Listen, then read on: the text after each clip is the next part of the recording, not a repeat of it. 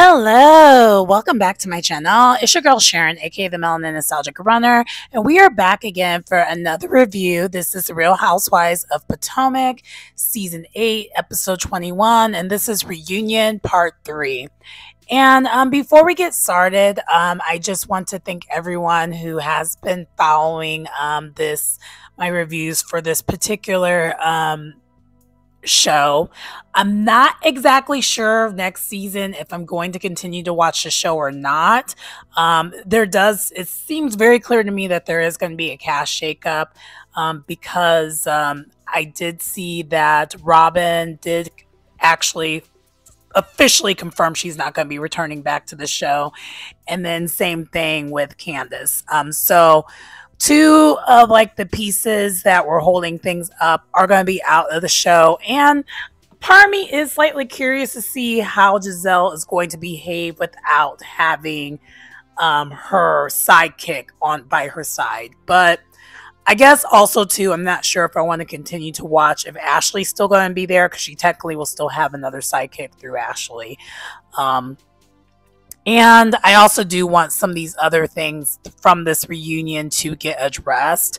And I personally don't feel right reviewing a show where certain things are just out there that are pretty toxic, they're not being addressed.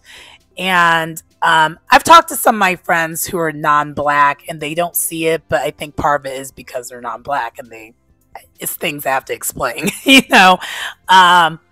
So without further ado, let's go ahead and get into the review.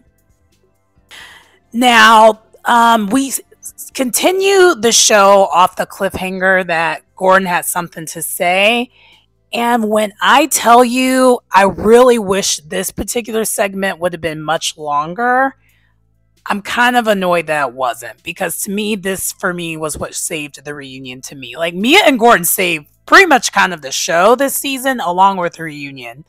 And Gordon actually revealed that he is bipolar, and he has bipolar type 1. And I guess for me, I have personal feelings with it because I do have close family members who are impacted by this. And for those who are not aware, that actually does even, not to put my family's business out there, but does actually include my mom. So I've been around and dealt with people throughout my whole entire life, because she's not my only family member, but there's other family members where that has been a thing. And it's pretty common in most communities, but I think it is especially super common in African American communities of it going undiagnosed or unrecognized, and so you just don't have answers for things. Fortunately, I come from a background where that wasn't the case, and I just have a very supportive family system, and it really never was that. But it just blew me away that he got this diagnosis. And I mean, he's in his 70s. So he now is at this point where he's literally going back at all his behavior and seeing his movements and the way he was working is pretty manic. And it makes sense because some of his decisions, it actually explains what happened with him and Mia in the business. You know, for so long, we thought it was Mia, and Mia was, you know, being this person and this way and that way, and we had it all wrong. Actually, Mia really did care for this man and was basically doing her part as a wife of trying to cover all that up, and waited until he was ready to reveal that.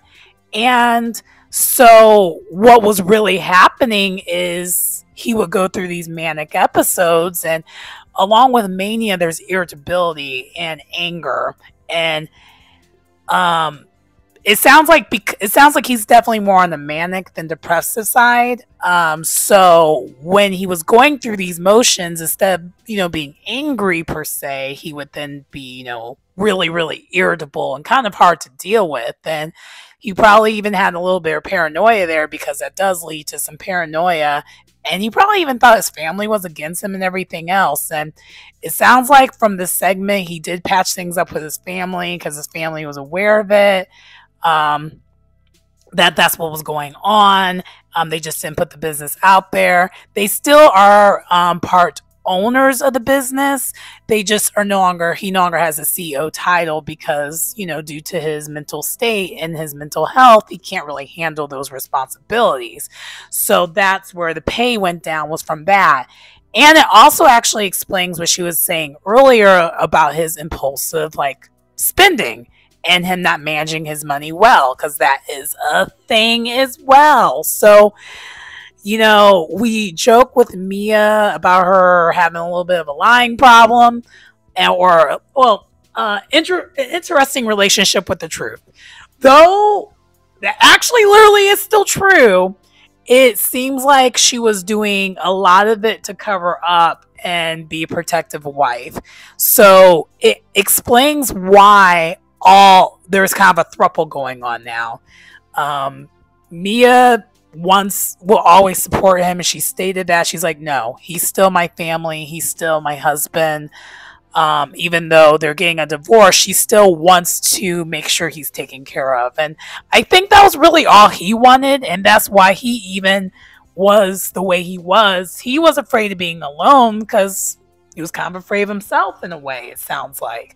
So there was a lot there. It was very loaded. And again, I just wish we would have spent way more time on this segment, because this is a conversation that is so much needed in the African American community and really African diaspora as a whole, because it's not really discussed as much. And we kind of brushed over it and then went into the BS, and I'm not going to hold you that I found that annoying.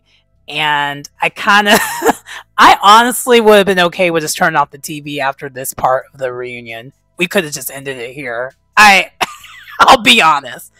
But anyway, I'm still going to give you the rest of the review, but that's kind of how strongly I felt about this segment, because of course I have my own personal reasons why it called to me. But anyway, that answered a lot of the questions, and Gordon, Mia, and Ink, they're now working well as like kind of a family union.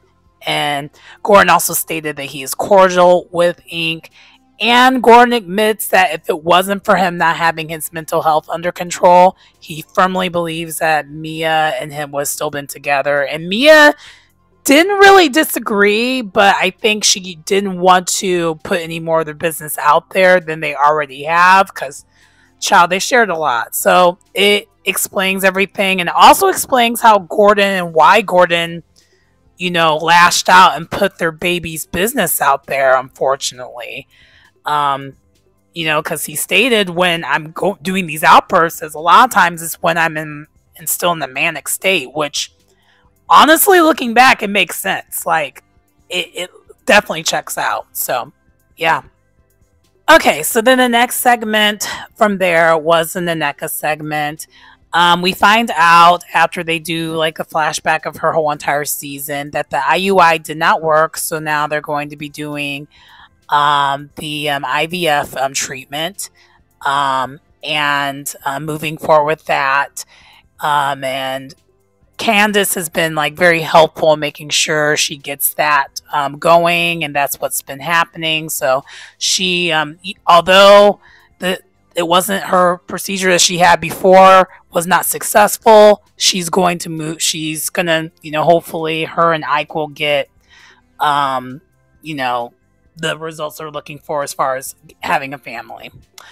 From there, they talk about the Wendy and the Nneka situation, and it doesn't seem like this is going to get resolved. And I honestly think after watching this reunion, I think Nneka, it's still a bad case of horrible communication.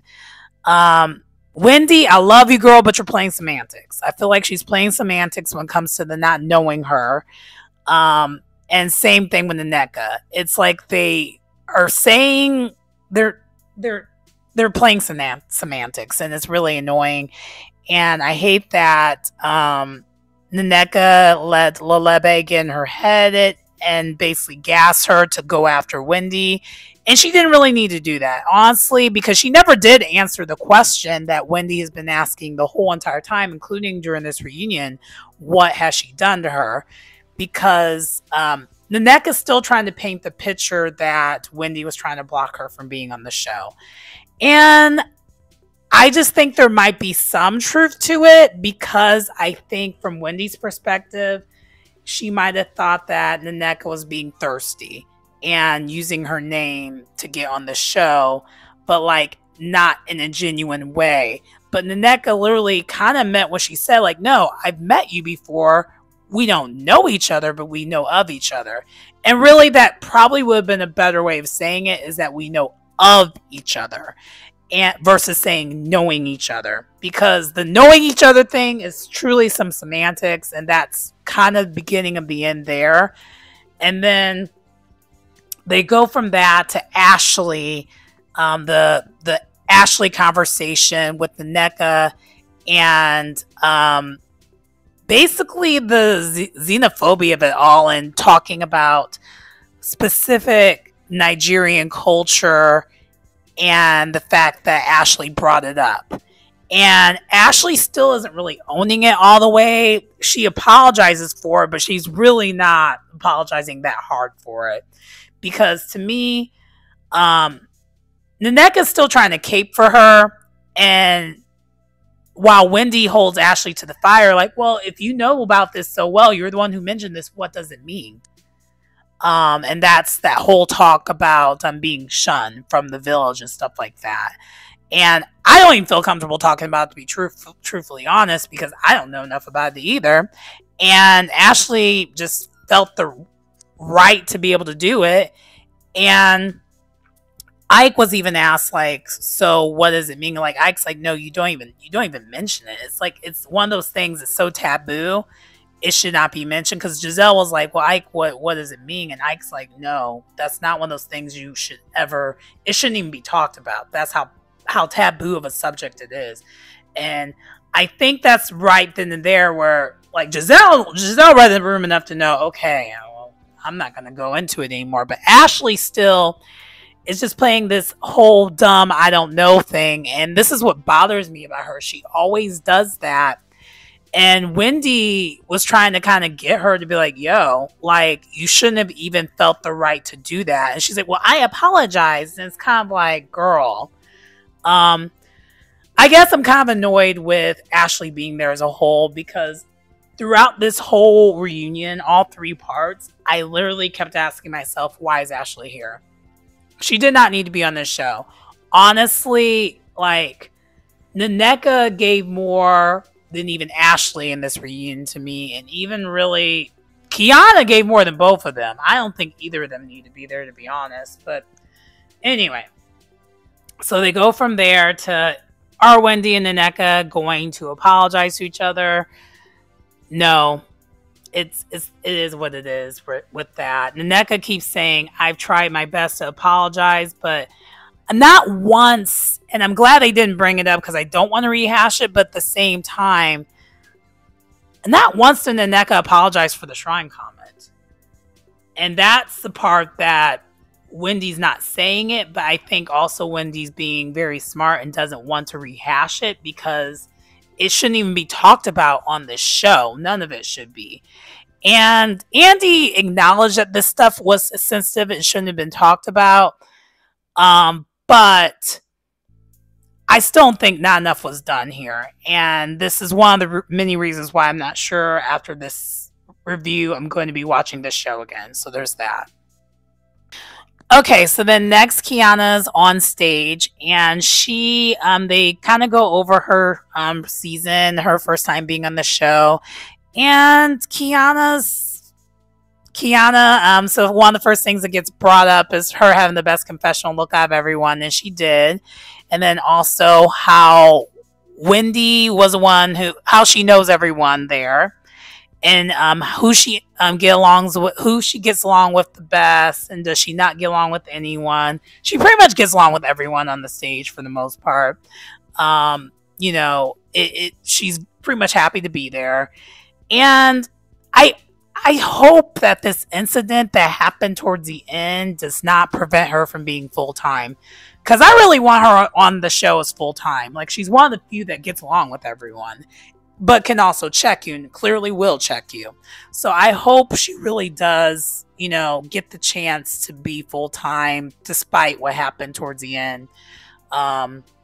Because honestly, I think after that instant, I think Ashley should really have to sit out next season because she, no matter what and how it happened, she's one who brought that BS to, the ladies.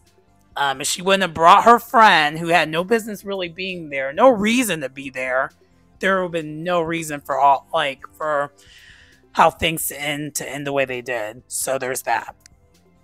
Also, the subject about Wendy not checking up on her while they're in the DR came up.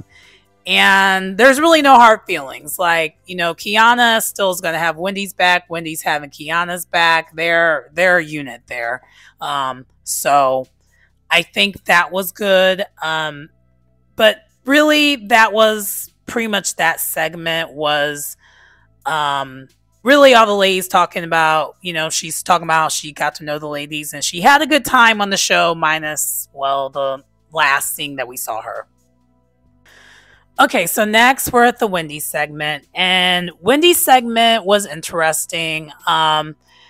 So one of the questions came up about her just sticking with one thing, and one of the things, and so we find out she's actually going to be letting go of one of her many things that she does, and one of the things she is planning on letting go of is she's going to stop being a professor because she wants to be around for her kids because they are getting older, and she, her being a hustler and kind of being an entrepreneur, she has missed out on a lot of things, and she's, kind of having a little bit of regret with that.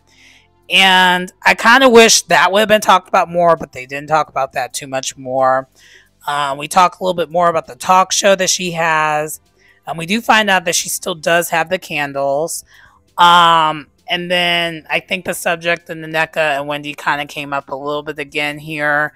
But besides that, that was pretty much all they kind of gave Wendy. It was a pretty short segment. There really wasn't much to it because, they didn't really feature Wendy that much this season because I think they're trying to, they were trying to ice her out. So they weren't really featuring her so much this season. But also, I guess the other thing that I noticed when the husbands, because this just reminds me, when the husbands were on the stage, they didn't really talk too much about, the husbands' businesses as much as I would like. I know it's the Real Housewives of Potomac, but we know Chris, for those who don't know, Chris has a really popular Instagram channel where he features the foods that he's making. So he kind of parlayed, the bad things that happened with him losing his job at the restaurant to doing it on social media. And I wanted to hear more. I know we talked a little bit about to Happy Eddie about his job, but I wanted to hear more about that. And Gordon kind of got a moment, but the other husbands really didn't so much. And Ike, and also too, we never really did talk about Ike and NECA's dynamic as being newlyweds or anything. So there's just a lot of that was just left on the table, in my opinion, when it comes to this reunion. Not that it really matters, because I think, overall the season, we know the season was lackluster and it wasn't given what needs to be gave, but I guess also to me it seems like Andy doesn't really see it for NECA because he really wasn't giving her much time at all. I did really catch it. So there's that. So next we go to the Ashley segment, and really this segment did not need to be as long as it was. I think the only reason why it was much longer because she had that incident at the end, which is why I'm just kind of side-eyeing the idea that she didn't know that the mess was going to happen. I don't think she knew it was going to happen the way it happened, but I think she did definitely do what she did for mess to occur, if that makes any sense. So I guess my whole thing with her is that they kind of went into is she going to really get a divorce from Michael? And she's saying that he's narcissistic and Now she really is going to try to get this divorce, and now she's a little bit more prepared, and this time around she should be entitled to some money and compensation. But again, I have a tough time believing Ashley, because she said last reunion she wasn't getting anything, and then before that she said she was. I think she's just saying whatever so she could stay on the show. I don't really believe Ashley, honestly, and if it wasn't for that final event, there would be no reason for her to even be on this couch. Like, I'm just kind of, I'll be honest, I'm kind of, when she talks, I check out. Like, I kind of don't care all the way. And that's not how it should be when you're watching someone on a show, but that is what she is to me. I'm kind of just like, I don't care, because I think you're full of it. So they talk about, her, and then the talk about her massaging his feet at night and stuff like that. I just didn't care. I don't care about her and the Michael situation at all. So I wrote next to her Ashley segment, why is she here? And that's kind of how I feel about it. So next we had to then, within Ashley's segment, of course we did have to talk about the incident, and I just was triggered by the whole entire segment. And this is where the clip came out about how, like, Giselle is blaming everyone but Ashley, the one who brought the mess there. She blamed Wendy when Wendy had nothing to do with anything. And Mia had to chime in, like, no, Wendy didn't even have anything to do with this. This doesn't even make any sense. And Kiana even got blamed. And I'm just like, you're not really checking. I feel like Kiana at that moment, because she was still there, should have been checking Giselle, because I think that so let me take a step back. So when Kiana got sick whilst they were at the DR and Giselle checked up on her, Wendy and Candace are both trying to tell Kiana that was strategic. She doesn't really care. And fast forward to this incident, now she's blaming Kiana for her getting assaulted first and then retaliating. So to me, that checks out that Wendy and Candace are right. She doesn't care about you. And we find out during this incident that everyone checked on Kiana minus Giselle. And Giselle, I mean, yes, we know her dad was going through some things, but she's still, a phone is a phone. We're checking in enough to know what happened. So you still could have just made a phone call, and you didn't do that. So there is that. Also, Ashley is still trying to blame Candace. Even Mia, to a certain extent, was trying to blame Candace, because we find out that Deborah was trying to start things with Mia as well, but Mia just,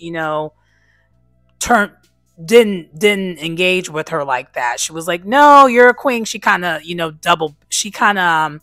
double back. She did not stand in what she said originally about what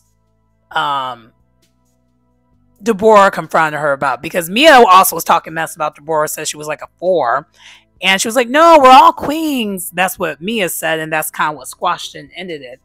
And Candace is like, "I wasn't gonna do that. I said what I said, and I'm not changing it." And Ashley's still trying to say that her mouth is what's causing her to get in trouble. It's like, no. Like, I would expect for you to have friends that are grown enough to have enough self-control to not use her hands when words are the only thing that's at play. And no one really is calling out Ashley and her BS other than really Kiana.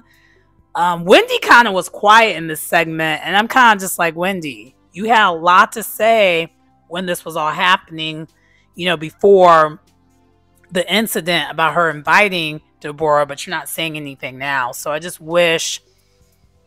really wish Ashley would have got more of her feet held to the fire, and she really didn't. It really came across that Candace was the one who was getting kind of attacked yet again. And I don't blame Candace for wanting to leave the show after this, because she is very clear she doesn't have any support. And Candace even said it kind of in her own way herself. She's like, I didn't expect anyone to really, defend me. Kiana did, but she didn't have to, but I wasn't expecting that. I'm on my own. I know I'm on my own when it comes to this show. And as she's crying and all that, I was so disgusted about how Robin was looking. And I'm glad Robin got fired. She deserved to get fired based off of how she was looking, that smug attitude of hers. So, yeah, I was just kind of over this segment. This is the segment where I was kind of like, yeah, I'm good with, I'm not sure if I'm going to be watching the show again. It's part of that. And I'm also good with Candace, leaving the show, because they're going to, cause you to lose other opportunities because of the ignorant behavior that they want you to engage in. So then Kiana gets emotional as well, because we know Kiana got the worst of it when it comes to assault of it all. And Ashley gives, honestly, to me, it feels like it's such a half-hearted apology. It's like, girl, this woman had to get stitches on her face because she got hit by a glass by your friend, and this is your apology? I was like, girl, if you don't save it. And Kiana kind of checked her. She's like, yeah, I think you're the queen of post-drama apologies. So, basically, that's not what she said all the way, but she kind of said, you love to do an aftermath apology. You stir up the trouble, introduce all the mess, and then really be like, oh my gosh, I can't believe that happened. What happened? And I just wish that would have been called out. Kiana did a little bit, and then she kind of made it nice a little bit. I made it nice, if you know, you know. But she tried to make it nice a little bit, and cleaned it up a little bit what she said. I really wish she would have stood in it, but I know that's not what the motivation of this reunion is. They're supposed to be resolving things. But in her case, I think there's more that she needs to resolve with Ashley, because I don't think Ashley's apology, her apology did not come off to me as genuine. Whether it was or not, that's a whole nother thing, but I'm going to need a little bit more emotion behind your apology, considering the fact that I got assaulted and my pretty face got messed with. There's that. And then Kiana did, before Kiana got, exited the stage, she gave flowers to Karen for taking care of her, and Karen was like, of course, this is what we will do. And then, thanks everyone for checking in on her, including Mia. And everyone checked up on her minus Giselle, and Giselle gave that excuse about her dad, even though a phone is a phone. And this is where I realized, okay, we could have just kept Kiana on this show, and everyone else, like Ashley and Nneka, could have left the show. They didn't need to be on the show. And then really from there, they kind of wrap up the reunion pretty quickly and kind of abruptly, of trying to see if there's any resolve with anyone. And really with Candace and Robin, there's no true animosity like that, but they both said it's going to take time. And they're both pretty neutral to the situation, which is ironic because those are two that are not going to be on the show next season. Everyone else, no resolve.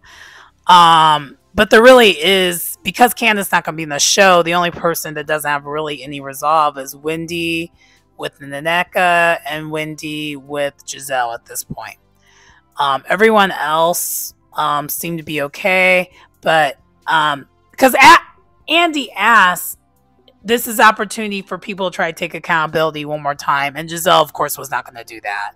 And I love that Candace clocked in and said, like, yep, your narcissism is so unreal, because Giselle, in her delusional mind, was like, I can't wait till this airs, as if like this is going to make her look good, when it's the opposite. It actually made Candace look, this was Candace like Kobe's game, Kobe's swan song game. It was that. Candace came off on top, and now she's out. And Giselle, you got exposed for being the true mean girl you are. But anyway, that does conclude the review of the show. Please like, comment, subscribe to the channel if you get anything out of the content. It's your girl Sharon, aka the Melanin Nostalgic Runner, and I will see you next time. Bye.